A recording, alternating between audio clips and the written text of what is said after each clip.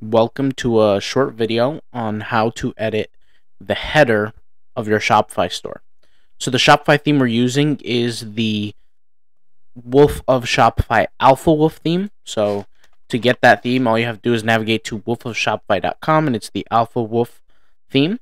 And what we're doing here is we're going to be editing the header. Specifically, the colors is what I want to edit. Now, the way to do that is to first head over to this theme settings button. And since we're using Shopify 2.0, all our settings are going to be on the right side over here. Okay?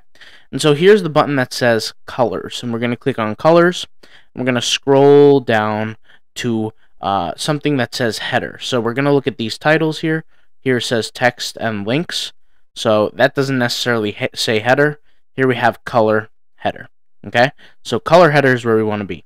Now, if you notice, we have a banner, and the header is almost transparent, right? Because we have the menu button here, we have the search, we have all this, but it's in front of the actual banner and all the content of the website. And we can confirm that by reading this. It says background color header, and it's transparent, right? Whenever you see these boxes like this, that means it's transparent. Well, we could switch that up. I personally don't want to. You could see how it changes. I like the transparent look, believe it or not. So I'm just going to hit escape here, and I'm going to hit reload. Okay? So let's hit reload on that. And once again, it's just preference. I like the transparent look. Some people might not. Okay?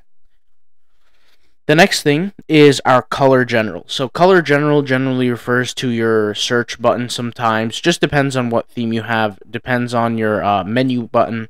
I generally like a lighter gray color. So I'm going to kind of drag it similar to something like this and check out the color. So I actually like the way this gray looks. I think it's very sleek, and that's the one I'm going to go with. So I'm going to hit save here because it's important to remember to save your progress. Right? We have background color mini cart. So the background color of the mini cart is this section right here. Notice how it turned orange when I hovered over. And when I moved away, it's this gray blackish color, and that same color is here. We can go ahead and change that, right? So we can match that with a dark gray like we had before, right? And notice that when we take our mouse and we hover over, it's orange. And this theme has a feature to where when you hover over some links, not all links, but some links, they turn orange, very similar to this link. And for example, the search button and this currency and things like that, right? So what we need to do is we can switch this up, right? So I can, if it's, for example, this orange, I can make it a blue if I wanted to, right? Something like this. I'm personally not interested in the blues, so let's just make this a little bit darker, almost like a black. I think that will look pretty sleek, and that's actually the look that I like, right? So if I go over here to the menu, notice how it turns black. Maybe I should change the color just a little bit, a little lighter, so that it can show for animation.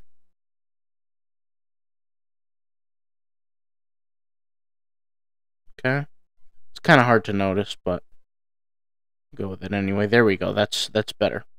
Let's hit save on that. So when I take my mouse and I hover over here, changes the color, right?